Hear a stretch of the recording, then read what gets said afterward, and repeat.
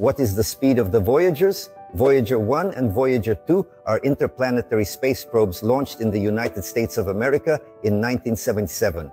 Voyager 1 passed Jupiter and Saturn. In 2007, Voyager 1 passed Jupiter and Saturn.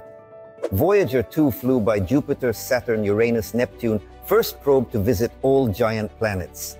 And today, both Voyagers are heading towards the boundaries of the solar system. I even looked at their current flight speeds.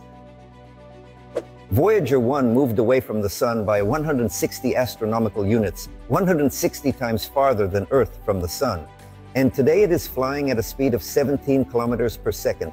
And Voyager 2 is a little closer to the Sun, at a distance of 133 astronomical units, and moves at a speed of 15 kilometers per second. And you imagine, we are still.